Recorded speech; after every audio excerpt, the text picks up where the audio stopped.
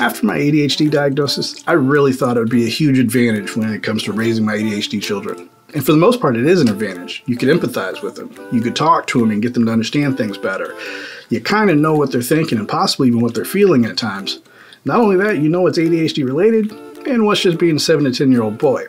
But recently, in certain situations, I kind of feel I might be doing more harm than good. So that's why I did a lot of reading on parent tips for parents who have ADHD, raising ADHD children, so that hopefully I can get back on track to having a better relationship with my kids.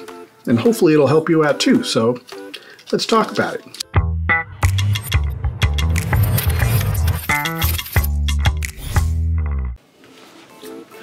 Good morning.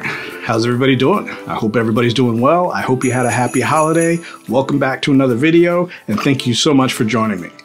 Quick backstory. My son was diagnosed about 5 years ago. After that diagnosis, my wife and I started doing a lot of research to try and help him out. And then we quickly realized that I most likely have it too. So I went to go get checked out, and I got diagnosed. After my diagnosis, I started thinking of my childhood, all the troubles and struggles that I had to go through because of my ADHD.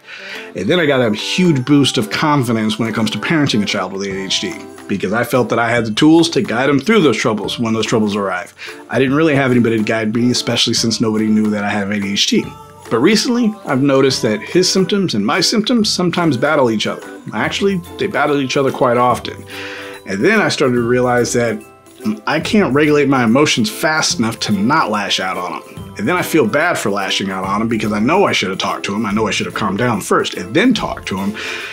It's just a big mess. So I had to find some parenting tips for parents who have ADHD, parenting ADHD children, so that I could try and get my relationship back on track with my children.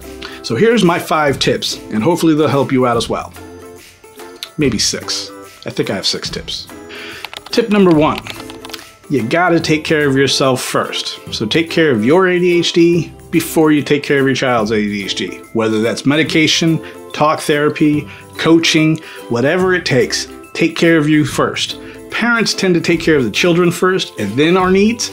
That can't happen in this situation. You need to take care of your ADHD first and then take care of your child's. You won't be able to take care of your child's unless you take care of yours. So that's tip number 1. Tip number 2, explain ADHD symptoms to everybody in the house. Not everybody in the house knows exactly what they could do to help out or if they could help out. But if you explain your symptoms and your children's symptoms, they know what to look for. And after a while, you'll be able to come up with symptoms to help each other out.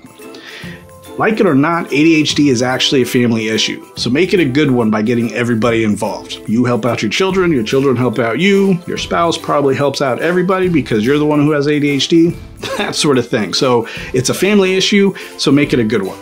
Tip number 3, negative feelings. Get rid of it. Now for me, those negative feelings are about my childhood because I was an undiagnosed child. And so growing up through those struggles, not knowing I have ADHD, I still have a little bit of negative feelings when it comes to that. And it's not anybody's fault. I just still have negative feelings about what could have been and so forth. So I need to get rid of those negative feelings because if I start talking to my children about their struggles and what they're going to go through, those negative feelings could creep into that type of relationship. So we need to get rid of those negative feelings any way we can. Tip number 4 kind of goes with tip number 1 because it's a family issue. Create an ADHD-friendly household that accommodates ADHD patterns. Now that can mean a lot of different things, and you could be creative with this one, but I'll give you an example. We have the Amazon Alexa system throughout the house, and we use reminders constantly. We have repeating reminders to remind the kids to brush their teeth, to get ready for school, grab their book bags, put their lunch in their book bags, all sorts of stuff. My wife, she even uses it for me. If she's away for the day and I'm home with the kids, I get reminders all the time to feed them lunch, to put them to bed, to give them baths. She knows that I'm going to get hyper-focused into something, or I'm going to get distracted by something, or I'm just going to flat out forget, or I'm going to lose track of time. All that type of stuff. She knows that that's what I do. She knows that's my pattern. So she gives me reminders all the time. So come up with an ADHD-friendly house. It really makes a difference. Tip number 5, learn communication strategies. Now this is actually a 2-parter. I actually struggle with the second part the most, and the first part is geared more towards kids my age, 7 to 10. The first part is come up with some household rules. Get the family together. Remember, it's a family issue. Get the family together, including the kids, and come up with those rules. Write them down on a piece of paper, along with the consequences for breaking those rules. Post it where everybody can see. That's going to allow the kids to remember what the rules are and what happens when the rules are broken. That's also going to allow the ADHD parent to remember what the consequences are. There have been so many times when my kids run in the house, I put them in timeout for 5 minutes. The next day they run in the house, I take away their electronics for a week. It's so inconsistent. So this allows the ADHD parent to be more consistent with the discipline. So learn communication strategies. The second part to that tip is learn your triggers. Not only do you learn your triggers, but learn when your triggers are most likely going to happen. Hopefully that's going to allow you to know when you're about to be triggered, so you could do a couple of options. You could hand the situation off to your spouse and have them deal with it while you go off and calm down, or you could step away from the situation, calm down, and come back and try and talk to them more calmly and collectively.